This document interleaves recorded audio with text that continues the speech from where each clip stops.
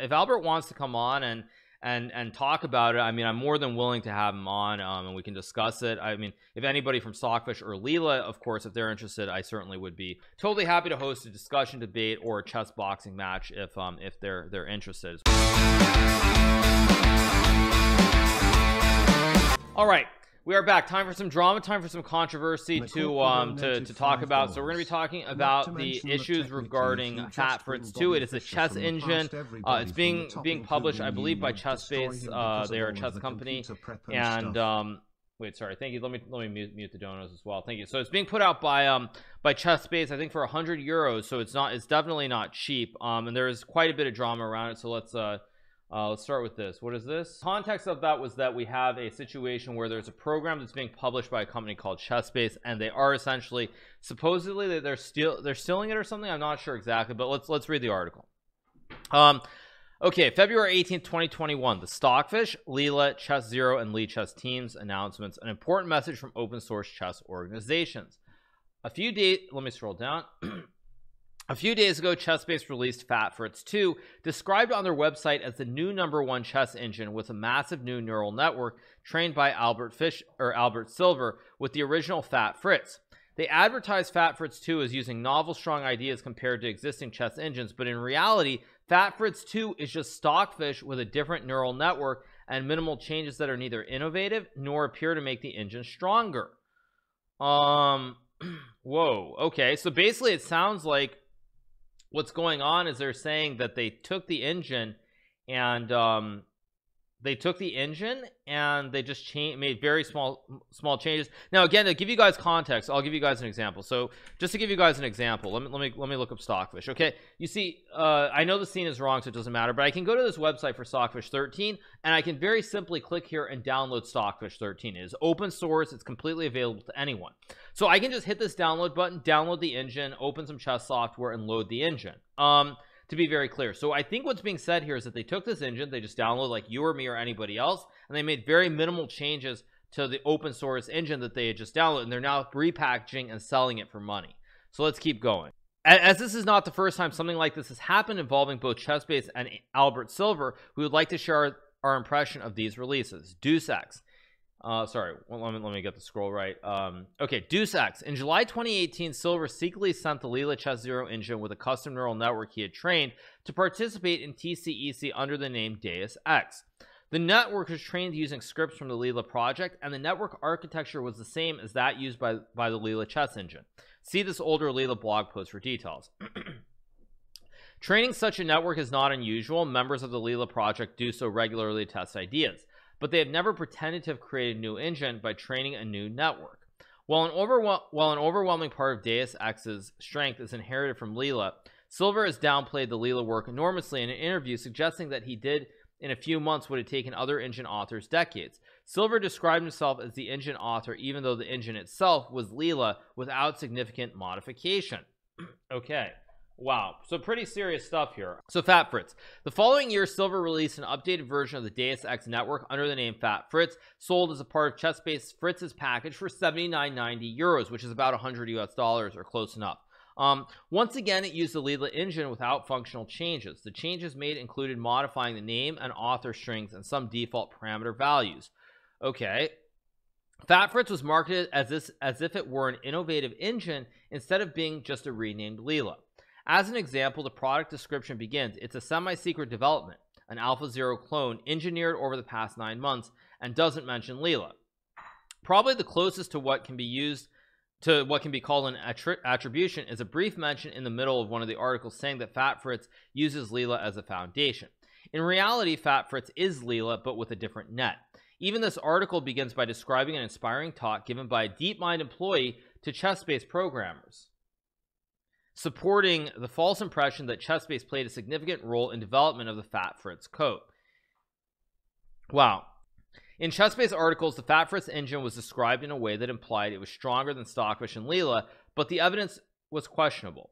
Silver's Stockfish comparison, for example, uses an outdated version of Stockfish, even though the development version was known to be considerably stronger. Similarly, when compared to Leela, the strongest configuration of Leela was not used. Oh, very sneaky. Whoa, very sneaky. Wow. Very, very sneaky. Whoa. Okay. let's keep scrolling. We have a tweet from Giancarlo Pascudo. If your idea of innovation in chess is charging 100 euros for changing the parameters of an open source engine, you're going to have some problems competing with chess.com and lichess.org. Nice. Wow. So yeah, okay, so let's keep going with the article. So far, I mean, you're seeing one side of the story, which again, I think especially in these in this day and age, you should be aware there are two sides to any story. So I'm gonna keep going. Yeah, chess base, you guys, not chess bay. Very funny. Oh, Giancarlo Pescudo is an author of several strong chess and Go engines and contributor to the Stockfish and Leela Chess Zero project. Okay, so he's actually, this is a tweet from someone with actual knowledge, programmer involved with Stockfish and Leela. Let's keep rolling. FatFritz 2. In 2020, Stockfish Leela's main competitors started to support NNUE, fast neural networks that can be run on a CPU. This feature improved Stockfish significantly, restoring its status as the strongest existing chess engine. The Stockfish team had the same painful experience as the Leela team when Silver decided to jump on the hype train again and released FatFritz 2, sold by ChessBase for 99.9 euros. It is now Stockfish that has been copied instead of Leela, but the overall style is unchanged. Wow, this is pretty serious. It's very, very serious. Okay, as with Leela and FatFritz 1, only minimal changes have been made to the Stockfish engine. Again, the name of the software and the authors and some default parameters. Even though the Stockfish engine is critical for playing strength, it is mentioned only briefly, and the impact of the FatFritz 2 neural network over the one used by Stockfish is greatly overstated. The product description says FF2 is learning from the surgical precision of Stockfish's legendary search, but it isn't learning from Stockfish. It is Stockfish. As before, FatFritz 2 is advertised as the strongest engine, but the only results presented are against an older version of Stockfish and not the version used by FF2. Independent results show that the current Stockfish versions on which FF2 is based, or FatFritz 2 are based, are in fact stronger than FatFritz 2, suggesting that Silver's net does not add playing strength. ChessBase has published an interview with Silver describing the work. In the text accompanying the interview, they describe Silver as the inventor of FatFritz 2 and say that he started the project almost completely from scratch. In reality, only minimal changes were made, and Silver likely did not author them.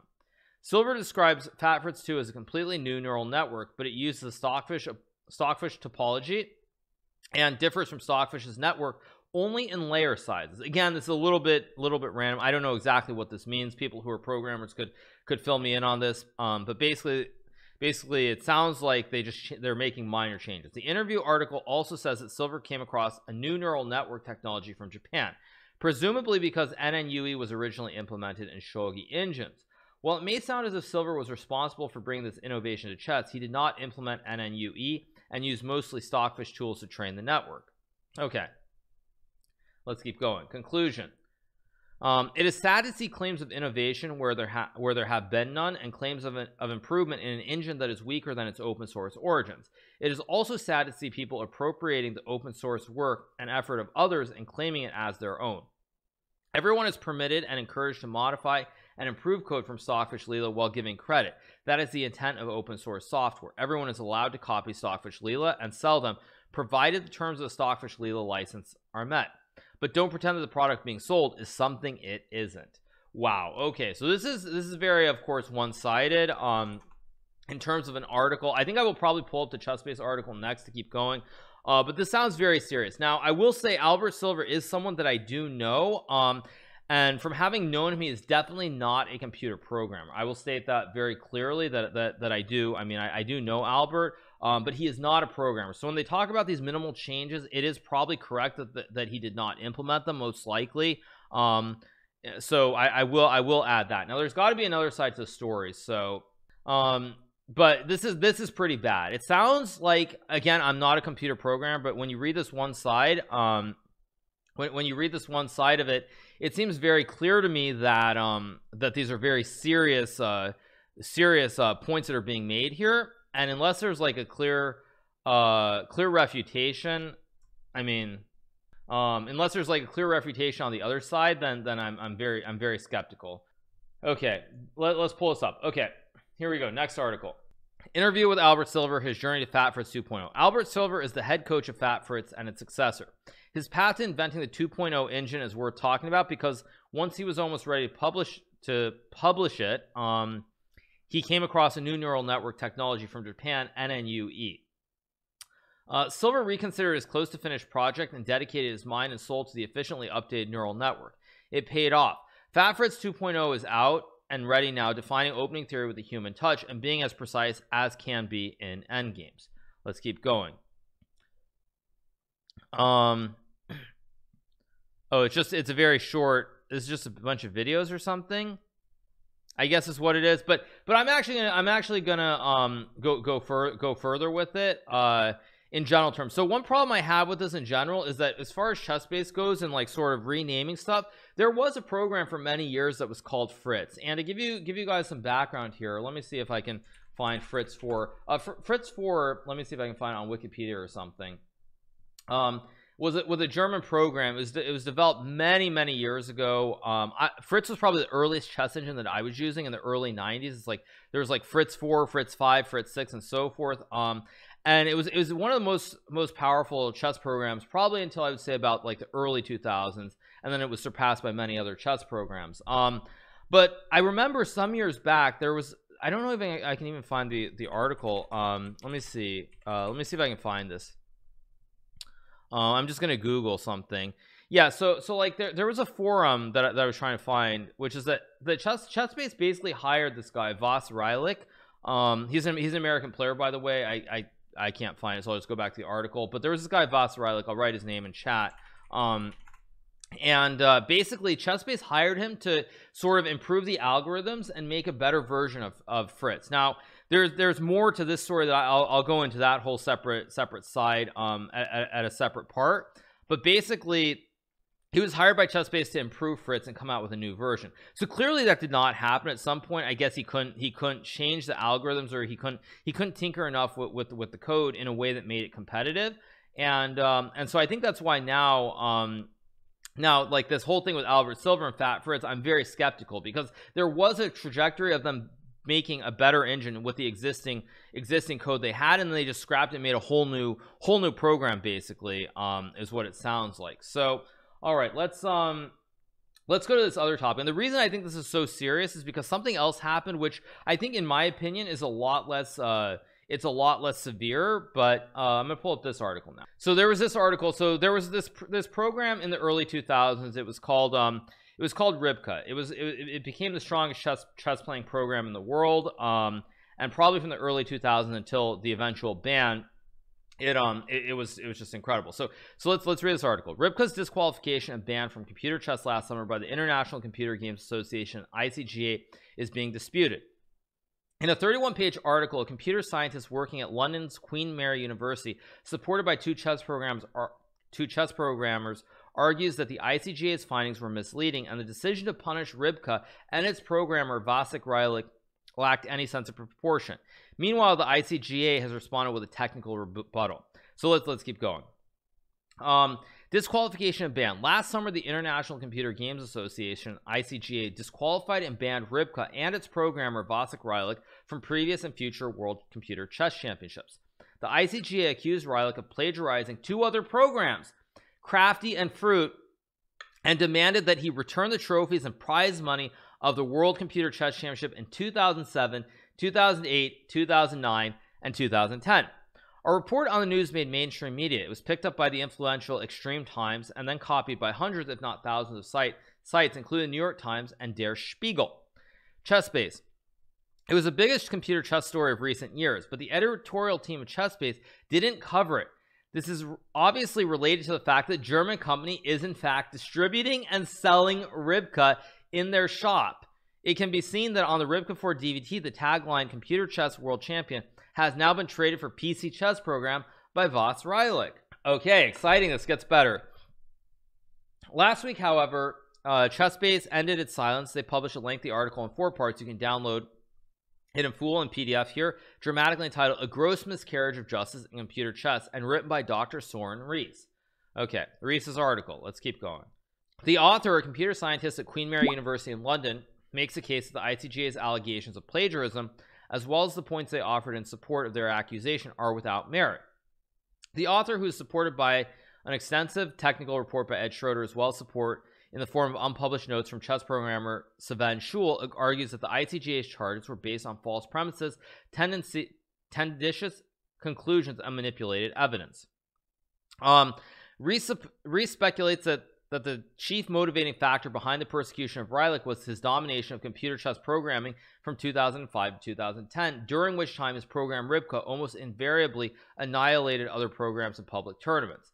The computer scientist and mathematician mentions that the people who voted for the Reilich ban were direct beneficiaries and actually picked up his vacant titles, collateral which they now use to market their own chess engines. Rees further observes that, if anything, it is Reilich's program that has been systematically reverse engineered and plagiarized. According to Rees, justice can only be served if the ICJ publishes a retraction of their accusations and restores Rybka's world championship titles, concluding his defense by extolling Reilich as a great chess programmer, world champion, and innocent man. So let's keep going. Biased. We asked Mr. Rees, who is not only a computer scientist in London, but also a Rybka forum moderator, and they're closely connected to the Rybka family, for some more background. He replied to us, there were strong arguments for publishing the article Chess Vibes, as you would be more seen as more neutral, while publishing with ChessBase would open up for the most trivial counterattack, cui bono. However, since I am a Rybka forum moderator, it was clear that my article would always be seen as biased. When I first read the ICJ report, I thought they put a convincing case, but it was only when I investigated the case I began to realize the full extent of the injustice. It was at this point that I decided to write my article, which is written as a defense of Vasek Reilich, and it is as much for him as it is to satisfy my own sense of justice and fair play. ICGA. We also asked the International Computer Games Association to comment. Dr. David Levy, head of the ICGA, sent us and ChessBase a lengthy rebuttal entitled "No Miscarriage of Justice, Just Biased Reporting." You can download it in full PDF here, but we'll quote from it. As a historical review of progress in computer chess, Rees's article contains important and interesting information and comments. Unfortunately, however, his thesis lacks objectivity because it circles the core questions and attempts to defend Reilich by attacking the rule he was accused of breaking, attacking the investigative process in various ways, and attacking some of those involved in that process. When a defendant is brought before a court of law, what is in question is whether or not he or she broke the law and whether or not the law itself is appropriate, and so it is with the ICJA rules. And considering the Rybka case, the ICJA's task was to decide the matter on the basis of its tournament rule 2, not the question itself. In his article, Levy tries to point out the irrelevance of the ICJA rules and some of Rees's key arguments and correct some of his erroneous assumption. He then gives a number of examples that, according to Levy, point out that Rees's article at ChessBase is a case of biased reporting. Okay, so there's a technical rebuttal. Okay, let's see. Basically, I mean, I don't want to get through the whole reading this whole thing. Basically, like, let me pull. I think we have this New York Times article. Let me pull this one up because I think it's a little bit more in plain English. So let me pull this New York Times article up. Give me 1 second. But basically, to sum it up, assuming that neither article does it necessarily, what happens is that there was a claim that some of the code from basically, I believe it was Fritz or Junior or sorry, no, it wasn't Fritz or Junior. It was Fruit. I think there was a chess program called Loser Fruit. Or sorry, no, there's a program called Fruit, just Fruit. Sorry. So there's a program called Fruit, and basically they claimed that there was code stolen. Okay. So I'm just going to go through this article because I think this is a little bit more in plain English. Players who use computers to cheat are a growing concern in the chess world. Now the developer of Rybka, the winner of the last 4 World Chess Championships, has been accused of plagiarizing code to create the program. Rybka has been stripped of its titles, and its developer Vas Reilich has been barred from entering programs in competitions. The ruling on Rybka and Mr. Reilich was made Tuesday by the International Computer Gaming Association, the group that organizes the championships. It concludes that Mr. Reilich, who had American and Czech citizenship and lives in Poland, had used source code for programs called Crafty and Fruit.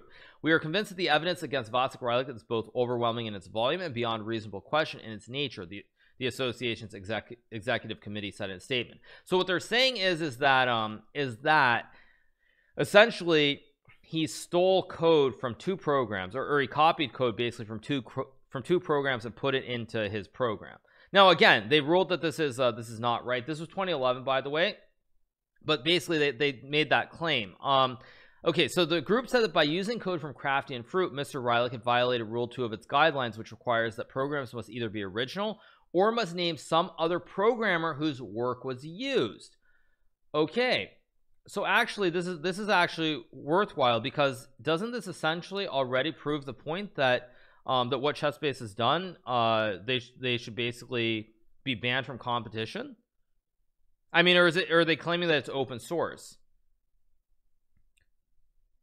Okay, I mean, I'm not sure, but okay, this is interesting. But if he plagiarized, then why was his program so overpowered? So this is kind of where I think the whole thing goes about. So let's keep going. Mr. Rylick, who's an international master chess player, did not respond to an email asking about the association's accusations and decision. Okay, when questions, I will skip this paragraph. When questions were first raised about Rybka earlier this year, Mr. Rylick wrote on a forum on his program's website that Rybka is and always was completely original code, with the exception of various low-level snippets which are in the public domain. Crafty is an open source program. Fruit, which was once sold commercially, is now free on its website and no longer being developed. Okay, so this is from 2011. Okay. Okay, so let's keep going. Wow. Okay. Mark A. Lemley, a Stanford law professor who specializes in science and technology issues, wrote in an email that because Fruit and Crafty are freely available may mean that Mr. Rylick is not guilty of misconduct if he copied some of the code. But Mr. Lemley added, I can see why the Computer Gaming Association might want to prohibit it under its rules. Okay. Plagiarizing code is nothing new. Mr. Levy wrote in an article this year that a program called Quickstep was found to be almost identical to one called Mephisto in 1989. Now, actually, I am pretty sure that in the that I think in like 1995 or 96, I think I did play against this program. No, actually 96 or 97. I think I remember this program called Mephisto, if I'm not mistaken. Anyway, only last year, the Squark N2 program was banned from the Computer Chess Championship after it was found to differ in only 3 small respects from the code of Rabolito 0.85G3. Okay, let's keep going. Larry Kaufman, a grandmaster who helped Mr. Rylick in the development of Rybka, but who now works on a rival called Komodo, said in an email that he believed only earlier versions of Rybka were based on Fruit and Crafty. In my opinion, there was a reasonable basis for the disqualification of Rybka 1 and any tournament victories that occurred within a year or so of its release, Mr. Kaufman wrote. By the time Rybka 3 came out, it was for all practical purposes a completely new program, he said. Robert M. Hyatt, the developer of Crafty, who is an associate professor of computer science at the University of Alabama at Birmingham and who participated in the Computer Association's investigation, said he was certain that Mr. Rylick had used some of his code. Dr. Hyatt said he was concerned about how common plagiarizing was becoming, and he noted that Mr. Riley himself had been plagiarized. We already have a clone of Rybka, and now others have copied that copy and are trying to claim unique authorship, Dr. Hyatt wrote in an email. This is not going to die away quickly or quietly, it seems. Wow, so this is insane, because this is an article from 2011, you guys. This is an article from 2011. 2011. And in 2011, you see there was a big issue with Rybka, and then you're saying that like Rybka came out, then people were cloning Rybka, now people were cloning that, and everyone's just trying to clone the engine and claim that it's their own engine. And this, by the way, is why I'm such a big fan of history, I would add as well, because when you look at it in the context of history, this is an article from 10 years ago, and as I like the saying goes, it's basically if you forget the past, you're doomed to repeat it. And this seems to be the exact same case in terms of what's going on, because what you see here is basically you see a situation where Rybka, probably there was some code that was taken out of Crafty and Fruit and it was incorporated into their engine. Now on a personal level, what I would say is I lean towards Rybka in the sense that the engine more or less was completely its own software, and I think that Voss Rylick was a great programmer and he created a program that was amazingly strong. So I personally I think it's skeptical. I think the ban probably had a lot to do with the fact that he was just crushing every competition. That's my personal opinion. That's, you know, I'm not stating facts or anything, but my personal opinion is that he took a little bit of code, incorporated it into the original version. Maybe it was still in there, maybe it wasn't, but everything else was his own. And because he was able to create such an amazing program that was so strong, the people in the Computer Gaming Association, essentially they decided kind of, you know, it's like it's what it is. But that's just a personal opinion. So all right, in the meantime, I will say this. I think that now when you look at Fat Fritz 2, it looks very clear to me that this is much more significant in terms of what's going on. So it's like I don't know. it seems I don't like this. I think, you know, when I compare what happened with Ribka with the huge amount of damages, the way they basically that they punished Voss, the programmer, and now you see essentially something that to me looks a much more clear cut, where you literally just took all the code and changed it. I don't know, it looks very, very bad. That being said, there's very limited there's like there are no real articles on the other side of you know, basically like the chess-based side or Albert Silvers. So I mean, if Albert wants to come on and talk about it, I mean, I'm more than willing to have him on, and we can discuss it. I mean, if anybody from Stockfish or Leela, of course, if they're interested, I certainly would be open to that too. But overall, my general impression is that it seems, I mean, it feels, you know, I like to, it's like I have this saying kind of, which is like when something seems too good to be true, generally there's more to it, or it's like you don't get your free lunch or whatever. And this just seems extremely damning, so it's hard for me to believe that there isn't something on the other side to be said. So that's what I would say. Having said that, I mean, when you come out and you basically say it's the same program, I'm not a computer programmer. I don't really know that much about it, but it feels like this is something that from a factual standpoint you could prove very easily in terms of whether it literally is the same code or not. So that's my take. And I think, yeah, if anyone from Stockfish or Leela wants to discuss, and of course if Albert wants to come on, then I will. But yeah, I think to me it looks very bad, and I'm just, yeah, very it's not good. It's not good. I know you guys can't see the end of the article, we already read through it, but yeah, totally happy to host a discussion, debate, or a chess boxing match if they're interested, is what I would say. But isn't it open source? Right, well, that's the thing. If it's open source, that means you can literally take the code, right? But if it's literally the same code and then you repackage it and sell it for money, I mean, I think that's wrong. It's just 100% wrong. And like I said, it does jive based on what I know about Albert personally. He is not a computer programmer, and so it really does jive. A lot of the stuff in here does jive. So all right, you guys, I think that's good for now for our coverage of this. So we'll keep rolling along, but I feel that it's yeah, it's crazy though. It's just crazy, and this is why you study history.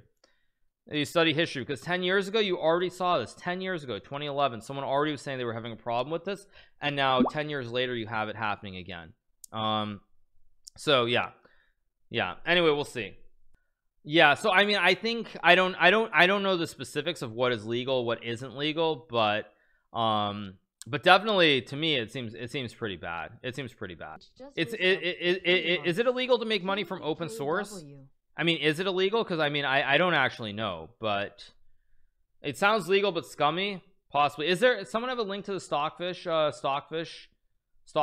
I'll read that. I'll read one more article if someone has a link to the Stockfish one. Okay, there it is. Okay, it got blocked out, but I'll pull it up here. Okay, we'll read one more. Okay, it's a pretty short one. Stockfish blog. All right, so Stockfish is an open source project sharing and freely distributing the code, tools, and data needed to deliver the chess engine. We do this because we are convinced that open software and open data are key ingredients to make rapid progress, and thus for the benefits of our users. The recent progress and playing strength of Stockfish confirms the path taken. We proudly provide the tools for free chess analysis to millions of users, with countless title players using Stockfish for their preparation. Be assured that free engines will serve you well. Recently, ChessBase has started distribution and sales of the Fat Fritz 2 chess engine. The chess engine is a Stockfish derivative with a few lines of code modification, engine name, authors list, and a few parameters, and a new set of NNUE net weights considered proprietary. Okay, so basically, I mean, I'm not a programmer, but doesn't that also basically say you just take the parameters and you magically just randomly change them around? I mean, isn't that just like changing numbers? Like, I don't know, that seems very, very dubious. Very dubious. That's very, very dubious. Like, you change the weights, like the numbers around, and it's proprietary when basically the whole program is created off of this code. Very, very, very, very suspicious. Okay, ChessBase's communication on Fat Fritz 2 claiming originality where there is none has shocked our community. Furthermore, the engine Fat Fritz 2 fails to convince on independent rating lists, casting doubt on the usefulness of those modifications. Indeed, we feel that customers buying Fat Fritz 2 get very little added value for the money. Claims to the contrary appear misleading. Selling Stockfish derivatives is possible with the GPL v3 license we grant, but not without requirements. In particular, the license states that if one redistributes a program derived from our work, the corresponding modifications of our source and all information needed to build that program must be made available. Only after explicitly informing Albert Silver, the author of the Net and Fatfrits 2, of a license violation only after explicitly informing Albert Silver of a license violation having matching C++ sources but not the net weights has been made available. Obviously we condemn the approach taken. Used Van de Vandele, current maintainer of the Stockfish program. So basically, as I understand it, what they're saying is yes, you can, I guess theoretically you can redistribute a program, but basically you have to make it all available. It's like, okay, whatever change you made, you have to show it. You basically have to show everything that that you changed. But it sounds like they're saying Chessbase did not do that, and they're trying to claim that they created a new program. It's like, yeah, so it's like I'm trying to think of a example. I can't think of one right off, but I feel like it's just one of these things. If you change a few little things, it's like, oh yeah, it's mine. So this is actually pretty harsh too, and I think it is worth noting once again that I think Albert really, I mean, I think he has to put out a statement. I mean, really, they have to explain what they did. And again, none of it jives. I said this before, and I'll say it again. The reason none of this jives for me is because Albert Silver is not a computer programmer by nature. So that's why I'm very skeptical about this. So that's what I would say. And there's also there's a TOS. What is this? We have a TOS, terms of use. Stockfish is free and distributed under the GNU General Public License version 3 GPL v3. Essentially, this means that you're free to do almost exactly what you want with the program, including distributing it among your friends, making it available for download from your website, selling it either by itself or as part of some bigger software packaging, or using it as a starting point for a software project of your own. The only real limitation is that whenever you distribute Stockfish in some way, you must always include the full source code, of course, or a pointer to where the source code can be found to generate the exact binary you're distributing. If you make any changes to the source code, these changes must also be made available under the GPL. For full details, read the copy of the GPL v3 found in the file named copying.txt. Obviously, I'm not going to open that, but yeah, so that seems basically what it's saying in plain English is you have to make your source code available. End of story. That's all there is to it. And if you don't do that, then that's not fine. So I mean, I feel like Albert really needs to come out and make a statement. If he wants to come on here and talk to me, I have no problem with that as well. So yeah, so we'll see. But at any rate, it seems very dubious and quite devious, frankly, trying to make money off of this.